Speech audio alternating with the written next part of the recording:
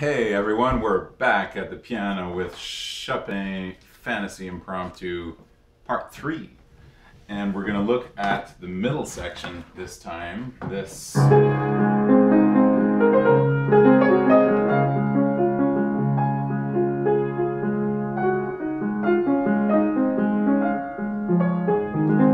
So this is where we're at. We're just going to go right into this section today. And I'll start by saying that there's many different ways of playing this. And this is the thing about Chopin. You have a kind of freedom to do different things, and it's never the sort of thing that you decide that it's going to be exactly like this and you play that way. Sort of like you would do maybe with Beethoven, probably a lot. But Chopin, it's just not like that. You have to give the space to be able to do whatever feels right in the moment. That's something that goes very well with this music. So now it needs that freedom, but it also needs a general structure.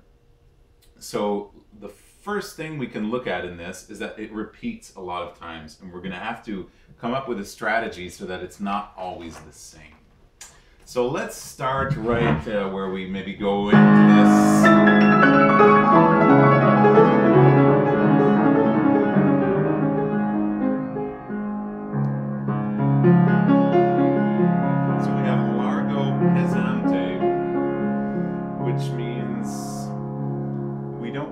This piano kind of dynamic yet. We just kind of play with the sound that you have, whatever it was from here. Then you have fortissimo.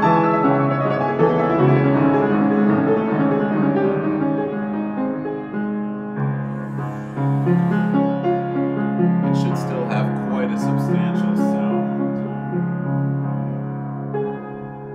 And now again.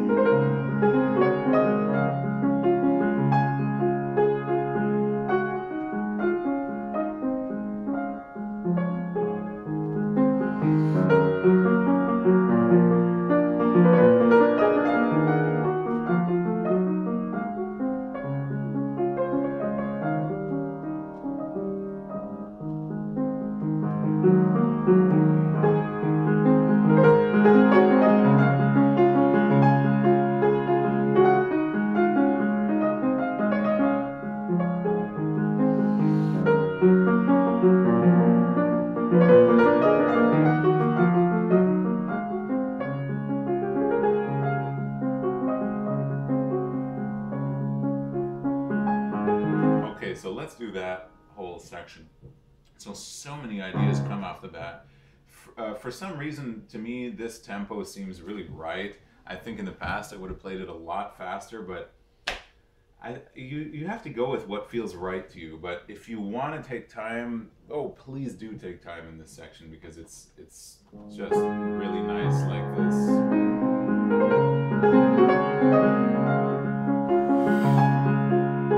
So this A is kind of like, here these eighth notes are leading up to the F, and then there's an A on top of it with an accent. Well, an accent, not an accident.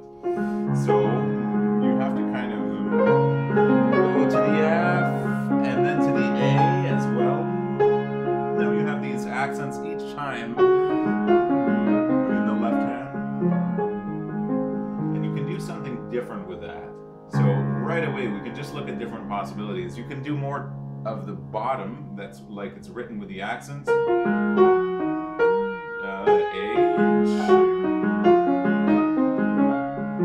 You could do the top one time, since this repeats 3 times. So you would have maybe once, although he didn't write it that way.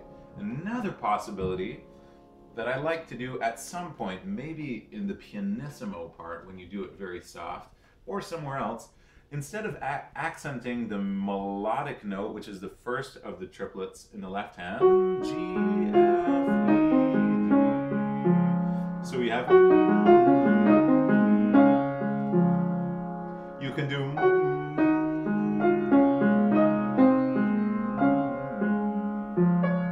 so you're bringing out the second one, the E flat, D flat, C, maybe D or A.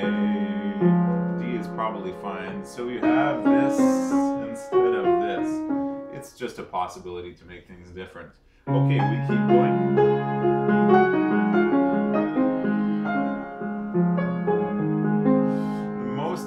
The most everything's important, is to shape the right hand, G, F, E, back to F.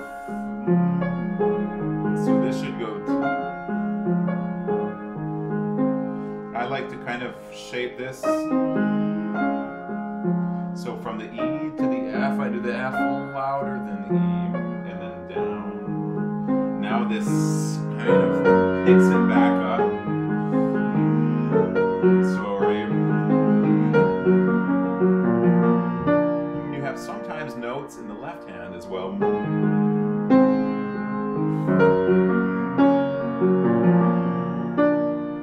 So not that much, but you could just show them sometimes, and you can practice them so that when you feel like doing it, it'll naturally come out.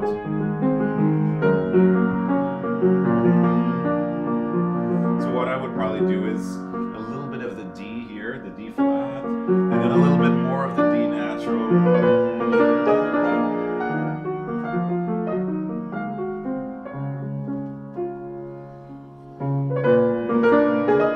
How do we do this? How am I doing this? I like the way it sounds, but I don't know how to explain it very well.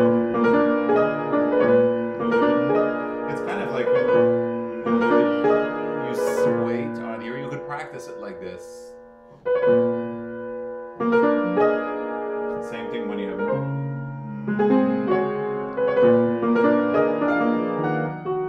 So make sure that it's really shaped so that you have this going up to here and then it goes down. Although there is another crescendo. So don't go down. Go to the E after.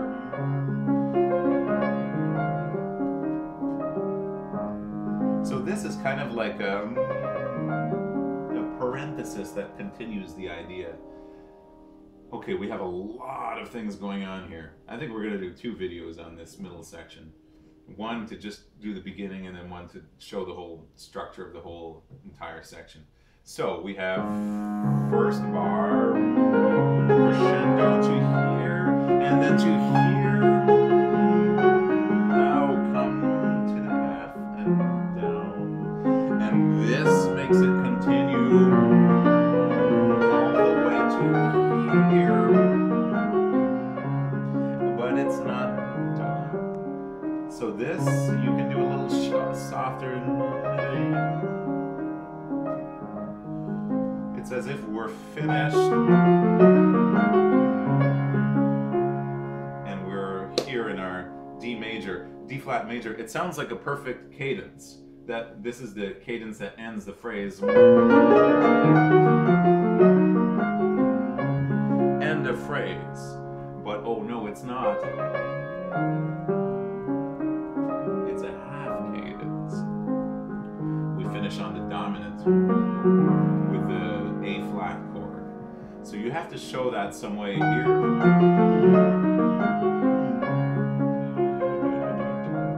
A little bit softer. So this is maybe my personal interpretation, which is not written in the score. I would slow down, or you can do it differently each time, right? But at least once, and this is how I like the first time, is to take a bit more time in this thing here. And then I would pick up back the tempo. So I would do the ritenuto not where it's written. And now this is the thing that how can you not do what the composer wrote? Well, this is a little different, I would say, with Chopin than with Beethoven. Because Beethoven is extremely specific and very, he was known to complain about the way that people didn't follow exactly what he had written in the score. Chopin was the total opposite. Chopin would play a mazurka twice, at the beginning of a concert and at the end. And the first time he would play it, it would be really like a mazurka, like kind of fast and like a dance. And at the end of the concert, he would play it again in a completely different tempo, very slow. It was almost like a nocturne, and people wouldn't recognize the piece.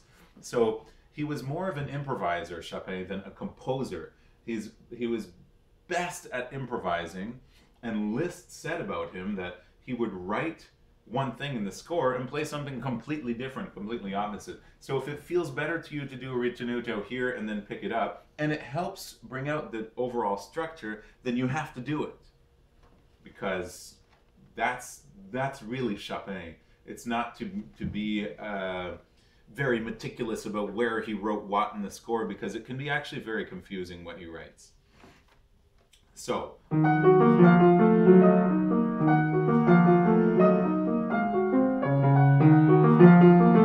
have this voice too in the bottom. So I'm just thinking about this now because there's a crescendo written here, and thinking about how confusing it is what he writes in the score. Sometimes there's a crescendo written and it's pertaining to a particular voice and not the entire thing. So that's something you can just be aware of. So that's how I would do this. And then this, you have to shape as well the ornaments. Try to make it go ya-da-dee-da-dee. There's even 2 curves in here, right? We have 3 notes going up and then this. But if that's too much, just do one thing, ya-da-da-da-dee. And the little notes should be less loud than the actual note, which is this one. So it goes something like this. Now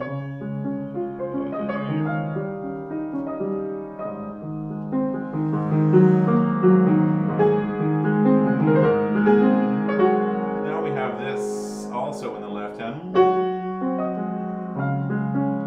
So we have G sharp, which resolves on the F here. So it's another thing that you can bring out at some point somewhere. Maybe you can plan it, or maybe you can just do it as you feel, as long as it's done intelligently. And it's enough to do it just like that. It doesn't have to be so much. It doesn't have to be more than the right hand, as long as this resolves here. So perhaps if the first one is kind of loud because we're coming out of this pesante thing, and then we have moderato cantabile, although sotto voce. We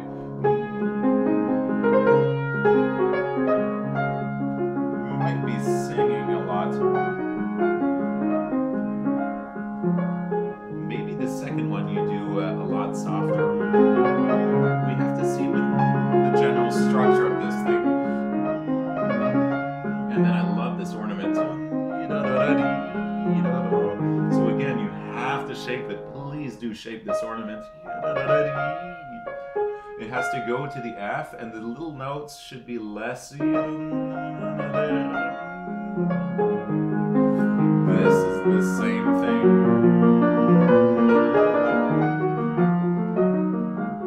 Now notice that crescendo is not there, so you could do.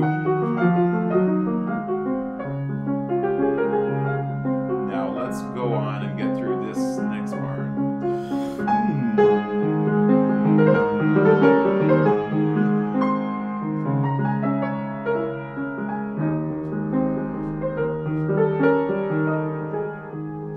And now pianissimo. Now this one is clearly written the pianissimo, so it should be the softest one of them all.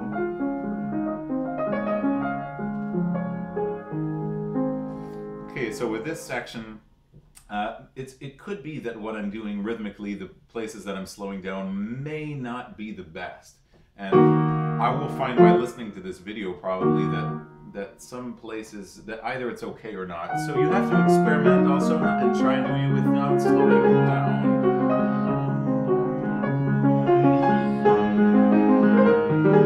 And this also, the question is if we do it on as a triplet or as, because in a lot of Chopin's music, when the left hand is doing this, the right hand will actually follow.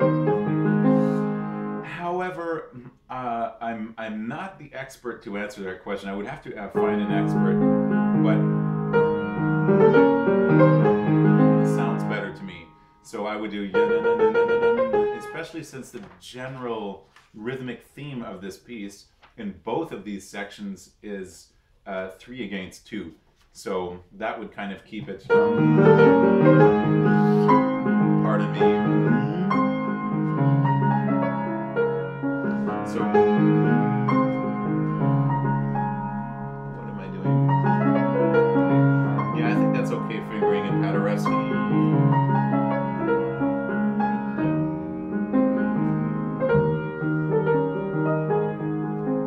So it's nice if you can do the silence here.